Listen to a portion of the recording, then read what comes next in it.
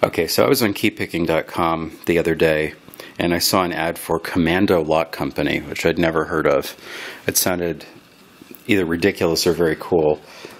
So I ordered a couple of their locks. They seem like normal sort of GSA, sort of, low security locks, kind of like American or whatever.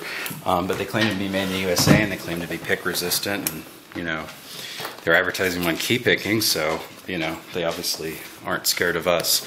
So I ordered a couple, and they're pretty cheap. They're like $8 each, something like that. You can get a fancier shackle for a little more, but they were out of stock.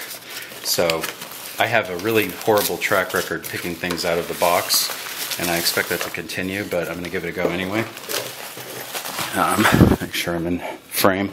So nicely packaged, and there we go. So here's the first lock. I don't remember what this one is called. They have a couple different models. They're all basically the same, just slightly different aesthetic features.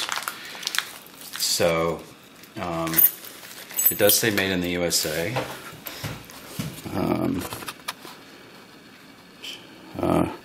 It even says Commando Lock on it. It's kind of neat. There's the thing. I'd say the fit and finish is, let me zoom out a little bit. Fit and finish is actually quite nice. It's very soft. It's got a little bit of oil on it, but that's normal. Standard sort of riveted design. Supposedly it's got like integral rivets, so there's like rivets on both sides. It's got these little things that might be hard plate in there. And then there's one of the keys. Okay, that's a pretty wacky looking bitting. Looks unpleasant. And let's see what's on the inside. So we got a quarter rotation, no spring, and not key retaining, but there is a, whoa, look at the light. There is a ball bearing in there, and we're going to presume there's one on the other side, but we don't know yet. The grooves in the shackle are not terribly deep, so who knows. I wonder. Okay, so it definitely is probably shim-proof because I can't get this thing back into position now. So I can take the key out, but I'm not going to be able to relock it without releasing the balls. So it's probably shim-resistant in that respect. I'll get the key out, set that down, and zoom back in. So while I have it out, let's just do a little quick hardness test. So that's the tip of my knife. It's not really scratching that at all.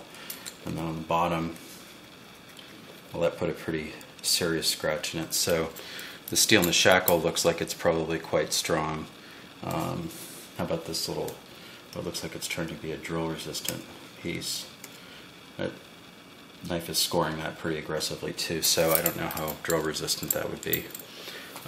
But the important thing is, because this is supposedly a picking video, the important thing is going to be whether I can open it before my battery runs out. So I think I would like a wider one. It looks like pretty much a master lock keyway. Now I'm not getting any play in the plug, which likely means that it's not completely full of spools, and I can see the front pin is not serrated. So, but I do know it has that crazy bitting. So we'll just sort of fiddle around in here and see if it either opens or false sets. See what happens. What do I do with the key? Okay, that's a false set for sure.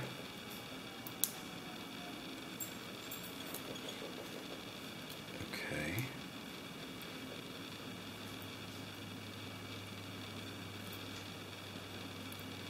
I think I need something with a little more reach.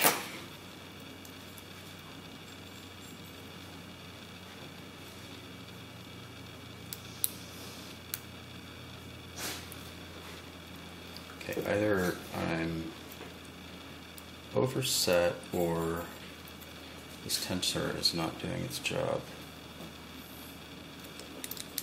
Let's check. Okay, it was definitely most of the way there. So let's give that another little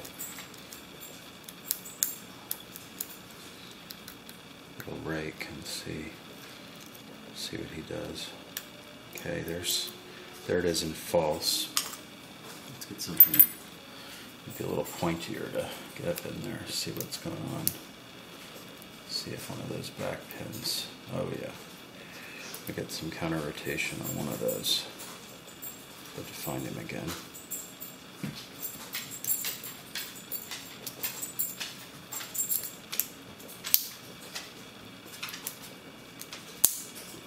Follow counter rotation.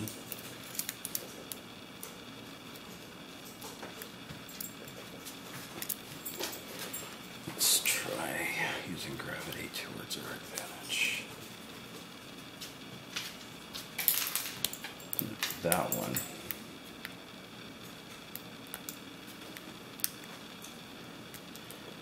It's giving me a little bit of feedback, but so these do not feel like your typical spools.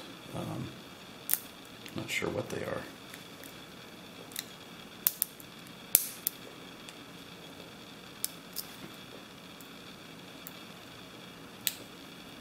Back and false.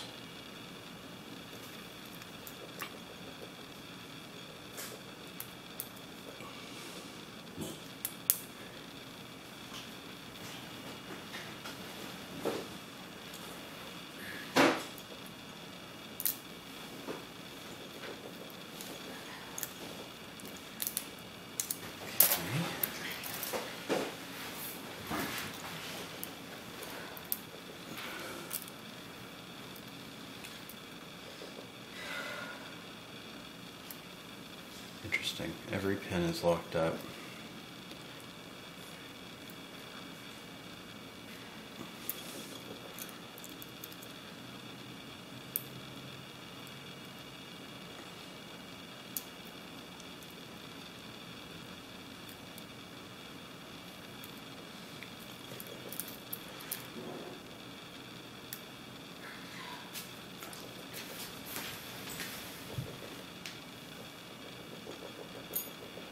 The tension wrench falling out.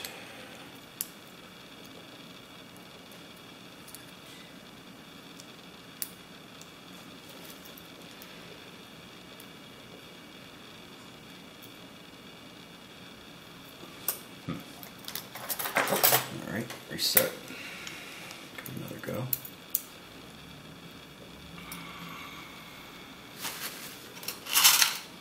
Will my Uber tension wrench fit it? Of course not. Peterson Privar. Hopefully for the win. Let's see.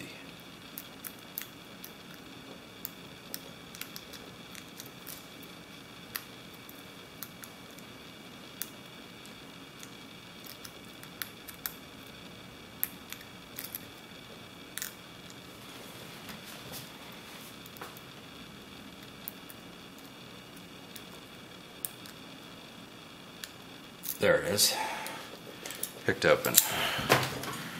So maybe I was oversetting and not false setting. So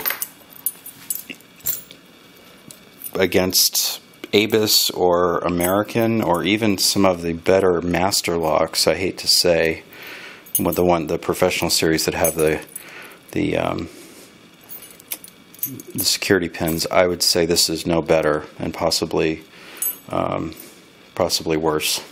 But I've got one or two more to fiddle with, and maybe I'll film those and we'll see if maybe one of those is better.